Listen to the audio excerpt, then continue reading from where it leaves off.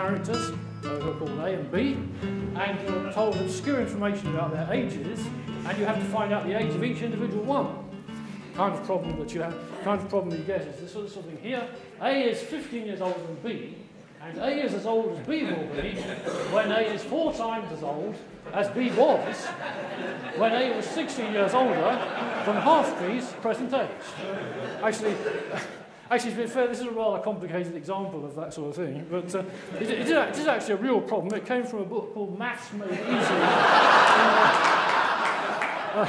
published in 1948, and I'm sorry to spoil it for those who like problems and running it. A is 41 and B is 26. In fact. So that's one view. I don't think that's what algebra is really about at all. Certainly not with 8-year-olds. I believe what it's about is formulae and a root generality. The idea that mathematics is all about trying to make general statements in a way that I think perhaps arguably no other subject can match.